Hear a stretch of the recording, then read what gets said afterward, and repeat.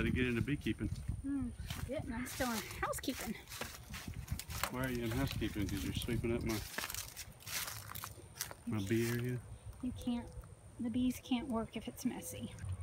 I just been cleaning up some equipment. I'm gonna hopefully make some splits this afternoon. Today is February 20th, and this stack of boxes, always been my strongest. I guess this is just a good spot, so I'm putting another set there of 3 hives. See if I can get close enough to some blooms to show you. That's what they're foraging on. So that's the bloom right now, is the maple trees.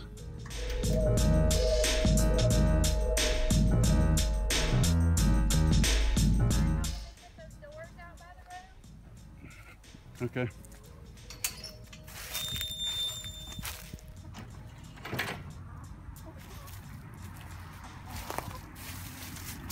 Don't even video in here, I ain't cleaned it.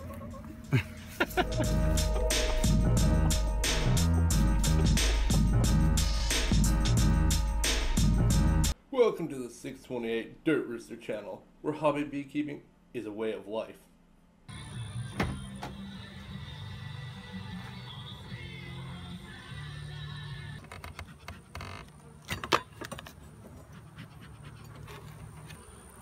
It's funny that they've corralled the beetles in the top, building propolis around the circles in the holes. Pegboard top material is not a good idea. That's just some old junk we built years back and just never disposed of it. Trying to run them down out of this top box so I can remove it. There shouldn't be any brood in it. It shouldn't be anything but honey, hopefully.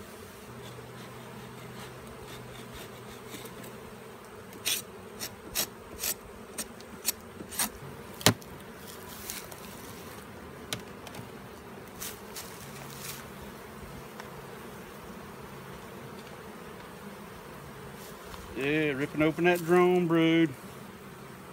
Not the strongest box I ever seen, but they are strong for what they are. Right in this area, they're not building on this whole side of the box for whatever reason. But yeah, time to make a couple of new hives out of this one.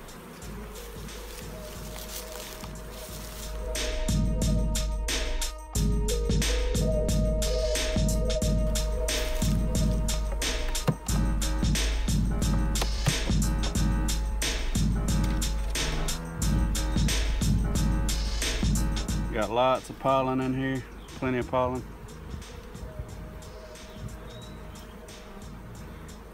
And lots of eggs, it looks like. Gonna have to get in some light so I can see. Oh yeah, lots of eggs and larvae. Sweet, sweet. Yes, yes, yes. Oh man, I love it. I'm excited. Okay. I wasn't sure if I was going to do any splits. I was just opening it to see, but I got my equipment ready, so I'm going to split. I'm blowing the bees, so I'll move out of the way, and maybe you can see the young larvae down in there. They've already hatched from eggs. They're tiny, tiny little larvae. If you can see the shine on the bottom of the cells, that's what that is. And I really don't know if you can see it right now until I look at it on the computer, so there we go. So how I'm doing this, I'm just going to split them up right now. Typically I would just snatch this box off. The top and bottom are both being built in. So typically I would just pull this one off, set it aside, and find the queen later, because you can see the box is really strong. Finding the queen is going to be a chore right now, so if I don't spot her right away, I'm not going to waste a lot of time in the box. I'll split it and then check for queen cells in a couple days. Whichever box didn't get the queen will have queen cells in it, and I'll know that I can either add a queen to that box or let them build their own. But since at the current time I don't have a lot of bees to go through, I can spend a little bit of time in them. I'm not having to blast through them and get it done because I've got other boxes to go on to, because I just don't right now. So I'm gonna kind of slowly go through this one and see what I've got see how she's laying and if I spot her. And she's laying really good. There's a lot of brood in here. If you're going through a box like this looking for a queen, or just working in the box, and you happen to be spending a lot of time holding a frame outside the box, especially one that's covered with bees like this, and you don't know where the queen is, hold it over the box as much as you can. Come on.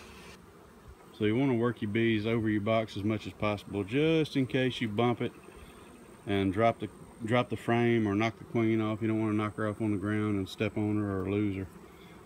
And so I just kind of stand my frame up on top of the other frames like this and look, and it saves your back a little bit too from standing there holding that frame up in the air.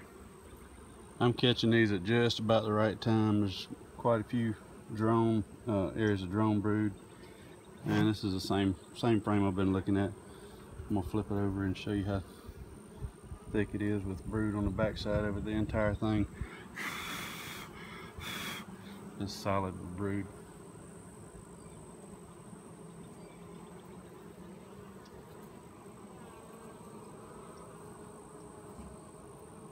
So I was just going to do a two-way split on this box, but the more I get into it, the more brood and the more bees I see. I'm thinking three-way. I'm going to split them into three. Probably could do four, but I don't have any queens to add to them yet, so they're going to have to make some. And so I'm going to bust them up into three. Taking a couple of frames out of the honey super for each box. I don't know if you can see that with the sun on this. It's all pretty well all capped. There is brood in the honey super too, so I'm going to have to do something with that. But I'm going to have at least 2 frames of honey in there to get them started off with, and then of course I'll have to swap those out for deep frames, and I'll probably have to cut comb off the bottoms of them where they extend them out. But what I'm doing for a temporary solution to kind of try to discourage them from building on the bottoms of the combs, because I've got all my brood over here. You can see where the bees are.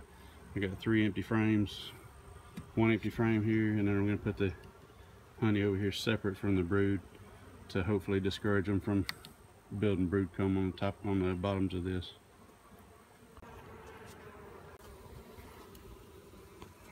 Okay, I got two shallow frames with brood comb on them, and I found the queen on one of those frames. There she is right there on the corner. I'm holding this one-handed, so I hope you can pick her out. Let me try to get around here in the light and do just exactly what I said not to do, and hang her over the dirt so I can step on her when I drop her. There she is right there on the top corner. Big caramel color.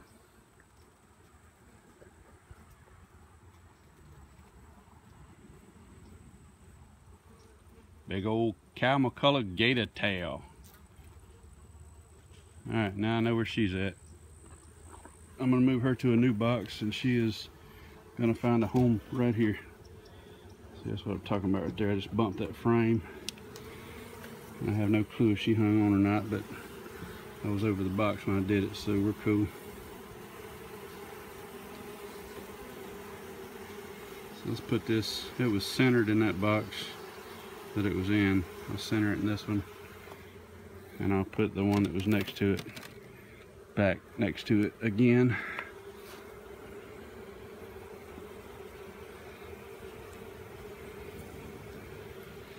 Alright, now we got a good box there. These 2 frames I'll end up having to cut out later because they'll build off the bottoms of them and extend comb on down to match the rest of it.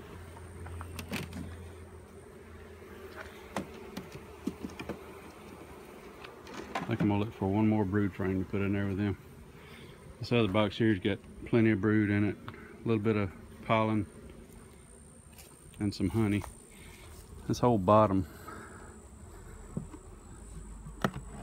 is I imagine brood because it feels pretty light. I know most of the honey was up top. Well, the bottom box had no brood in it, just nectar and pollen. So I put a couple of brood frames in there. Actually, I put one. No, I put two in there. I put one real strong brood frame and one with eggs on it so they can make another queen. And I'm fixing to pop the lid on this. I've got the queen in this box, and I've got the most brood in this box along with pretty good numbers of bees. So I'm about to take these and put them on another yard for a couple days, and then I'll bring them back over here and set them up where I want them. Don't you even be videoing me? What'd you do? Did you build yourself in a corner? I did. There's a latch over here that should be able to get undone, but since the thing is not level, I can't get it undone. There you go. Yeah, well, you just go ahead and send that out to the whole world, and if that makes it to YouTube, I'm going to hurt you.